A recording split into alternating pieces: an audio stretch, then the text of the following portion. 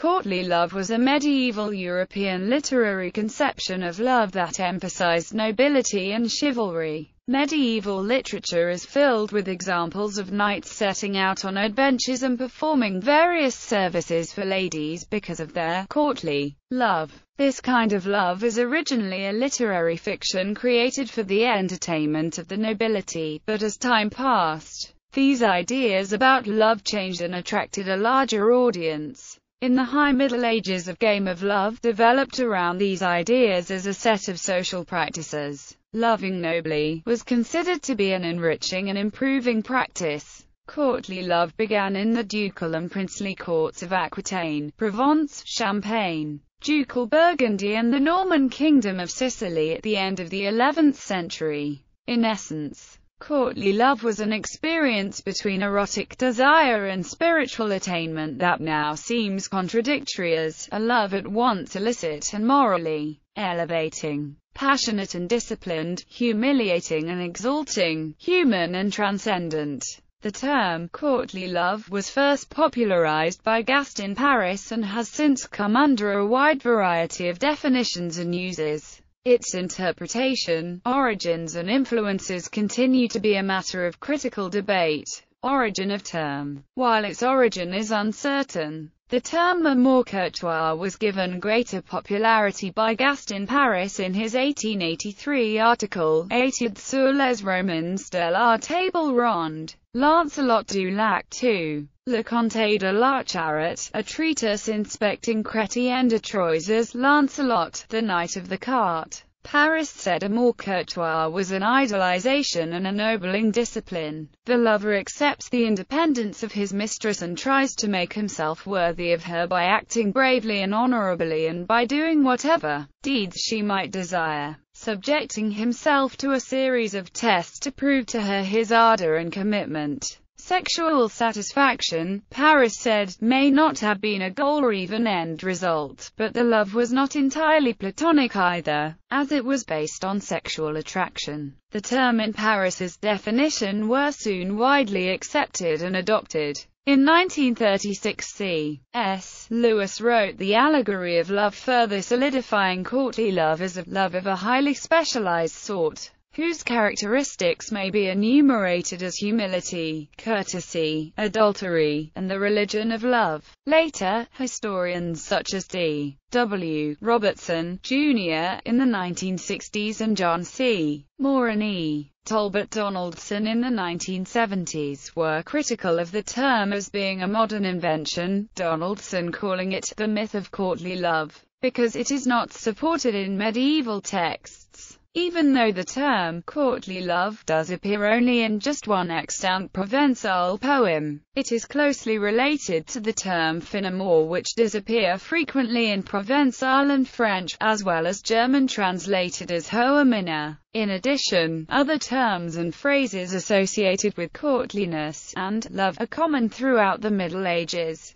Even though Paris used a term with little support in the contemporaneous literature, it was not a neologism and does usefully describe a particular conception of love and focuses on the courtliness that was at its essence. Richard Traxler says that the concept of courtly literature is linked to the idea of the existence of courtly texts. Texts produced and read by men and women sharing some kind of elaborate culture they all have in common. He argues that many of the texts that scholars claim to be courtly also include uncourtly texts, and argues that there is no clear way to determine where courtliness ends and uncourtliness starts, because readers would enjoy texts which were supposed to be entirely courtly without realizing they were also enjoying texts which were uncourtly. This presents a clear problem in the understanding of courtliness. History. The practice of courtly love was developed in the castle life of four regions, Aquitaine, Provence, Champagne and ducal Burgundy, from around the time of the First Crusade. Eleanor of Aquitaine brought ideals of courtly love from Aquitaine first to the court of France, then to England, where she was queen to two kings. Her daughter Marie, Countess of Champagne, brought courtly behavior to the Count of Champagne's court.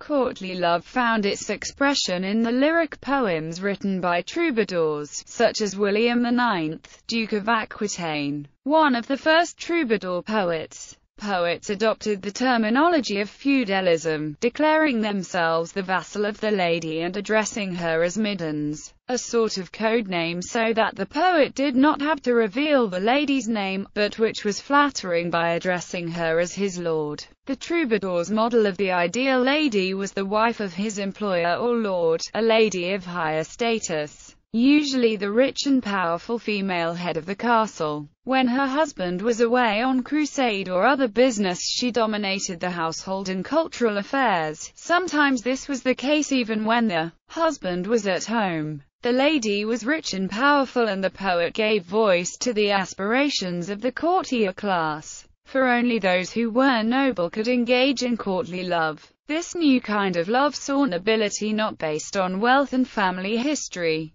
but on character and actions, thus appealing to poorer knights who saw an avenue for advancement. Since at the time some marriages among nobility had little to do with modern perspectives of what constitutes love, courtly love was also a way for nobles to express the love not found in their marriage. Lovers, in the context of courtly love, need not refer to sex, but rather the active emotional loving. These lovers had short trysts in secret, which escalated mentally, but might not physically. On the other hand, continual references to beds and sleeping in the lover's arms in medieval sources such as the troubadour albase and romances such as Crescenda, Troyes, Lancelot imply, at least in some cases, a context of actual sexual intercourse. The rules of courtly love were codified by the late 12th century in Andreas Capellanus, a highly influential work. De Amour lists such rules as, marriage is no real excuse for not loving, he who is not jealous cannot love, no one can be bound by a double love, and, when made public, love rarely endures. Much of its structure and its sentiments were derived from Ovid's Ars Amatoria. Andalusian and Islamic influence, Hispano-Arabic literature, as well as Arabist influence on Sicily, provided a further source, in parallel with Ovid,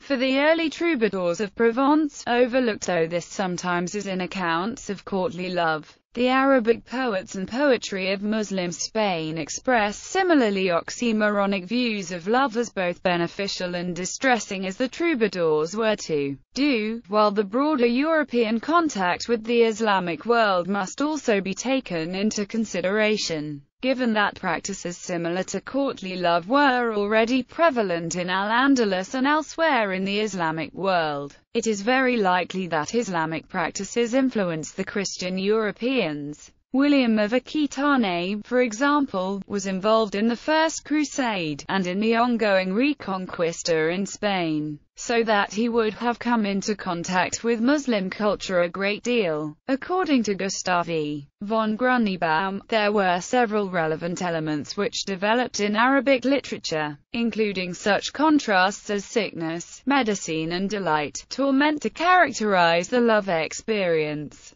The notions of love for love's sake and exaltation of the beloved lady have been traced back to Arabic literature of the 9th and 10th centuries. The notion of the ennobling power of love was developed in the early 11th century by the Persian psychologist and philosopher Ibn Sina, in his treatise Risala Filishq. The final element of courtly love, the concept of love as desire never to be fulfilled, was at times implicit in Arabic poetry, but was first developed into a doctrine in European literature, in which all four elements of courtly love were present. According to an argument outlined by Maria Rosa Menacal in the Arabic role in medieval literary history, in 11th century Spain, a group of wandering poets appeared who would go from court to court, and sometimes travel to Christian courts in southern France, a situation closely mirroring what would happen in southern France about a century later. Contacts between these Spanish poets and the French troubadours were frequent. The metrical forms used by the Spanish poets were similar to those later used by the troubadours.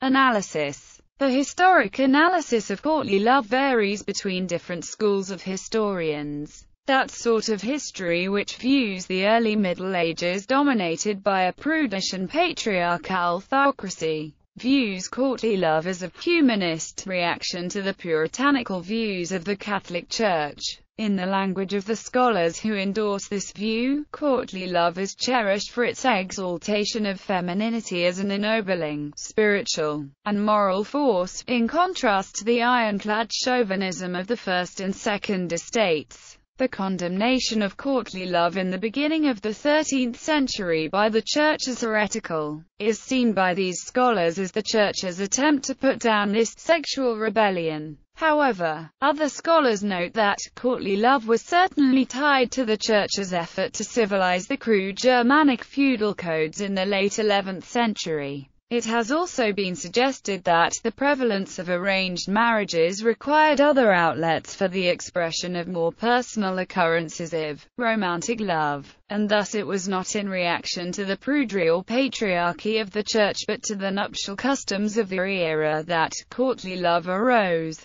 In the Germanic cultural world a special form of courtly love can be found, namely Minna. At times, the lady could be a princess Occitan, a faraway princess, and some tales told of men who had fallen in love with women whom they had never seen, merely on hearing their perfection described. But normally she was not so distant. As the etiquette of courtly love became more complicated, the knight might wear the colors of his lady, where blue or black were sometimes the colors of faithfulness. Green could be a sign of unfaithfulness. Salvation, previously found in the hands of the priesthood, now came from the hands of one's lady. In some cases, there were also women troubadours who expressed the same sentiment for men. Literary convention. The literary convention of courtly love can be found in most of the major authors of the Middle Ages such as Geoffrey Chaucer, John Gower, Dante,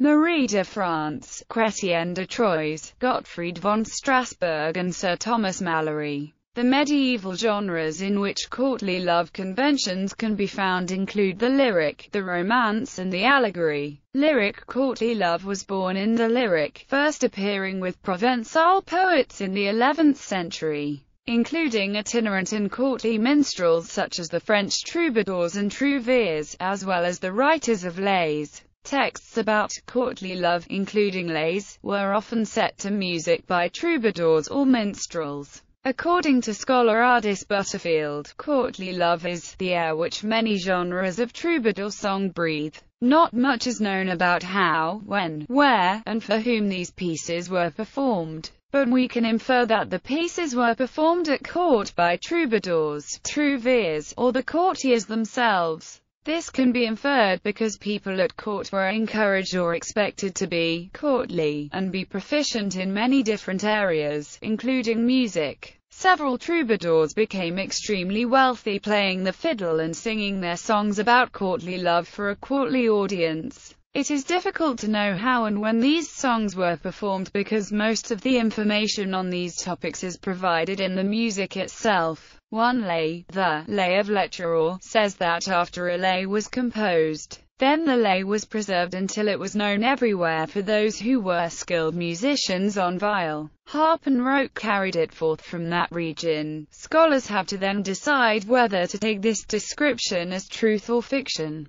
Period examples of performance practice, of which there are few, show a quiet scene with a household servant performing for the king or lord and a few other people, usually unaccompanied. According to scholar Christopher Page, whether or not a piece was accompanied depended on the availability of instruments and people to accompany, in a courtly setting. For troubadours or minstrels, pieces were often accompanied by fiddle, also called a vielle, or a harp. Courtly musicians also played the vielle and the harp, as well as different types of viols and flutes as well. This French tradition spread later to the German Minnesänger, such as Walther von der Vogelweide and Wolfram von Eschenbach. It also influenced the Sicilian school of Italian vernacular poetry, as well as Petrarch and Dante. Romance. The vernacular poetry of the Romans courtois, or courtly romances, included many examples of courtly love. Some of them are set within the cycle of poems celebrating King Arthur's court. This was a literature of leisure, directed to a largely female audience for the first time in European history. Allegory is common in the Romantic literature of the Middle Ages, and it was often used to interpret what was already written. There is a strong connection between religious imagery and human sexual love in medieval writings. The tradition of medieval allegory began in part with the interpretation of the Song of Songs in the Bible. Some medieval writers thought that the book should be taken literally as an erotic text. Others believed that the Song of Songs was a metaphor for the relationship between Christ and the Church, and that the book could not even exist without that as its metaphorical meaning. Still others claimed that the book was written literally about sex, but that this meaning must be superseded by meanings related to Christ, to the Church, and to the individual Christian soul. Marie de France's Liduc toys with the idea that human romantic love is a symbol for God's love when two people love each other so fully and completely that they leave each other for God, separating and moving to different religious environments. Furthermore, the main character's first wife leaves her husband and becomes a nun so that he can marry his new lover. Allegorical treatment of courtly love is also found in the Roman de la Rose by Guillaume de Loris and Jean de Man. In it, a man becomes enamored with an individual rose on a rose bush, attempting to pick it and finally succeeding.